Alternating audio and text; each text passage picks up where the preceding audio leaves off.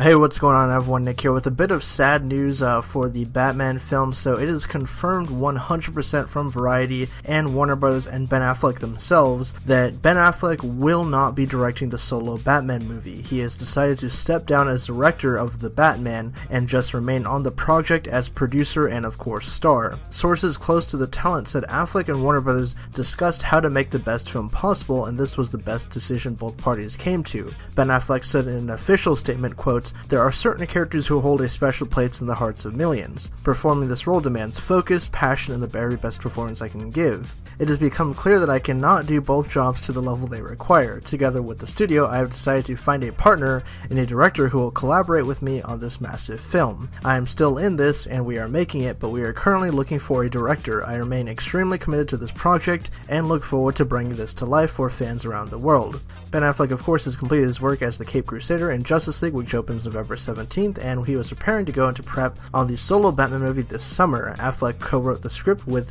comics guru Jeff Johns. So, of course, this is news that I honestly saw coming because I have been reporting a lot about, Ben Affleck going back and forth on this movie, it being delayed, and just a lot of general problems this film has been having behind the scenes, which is very surprising and troubling to me because I honestly thought this was going to be the best DC film they put out because of Ben Affleck's track record. Then I recently saw Live by Night, and a lot of the bad press that movie has gotten. Of course, it's going to lose Warner Brothers $75 million, which is a colossal failure, both critically and financially, unfortunately, because I'm a big Ben Affleck fan. I really enjoyed his work. His first two films he directed, Argo, I wasn't huge on, and then, of course, The Town and Gone Baby Gone are amazing, and I was really hoping that he would bring that kind of street-level style to his Batman film, but it just seems like a lot of things are kind of going against him at this point. He has a lot of doubt, it seems, a lot of hesitation about this project. Of course, after the very bad reception to Batman v Superman, and then Suicide Squad, and just the general negativity surrounding the DCEU, it seems like he's really trying to step away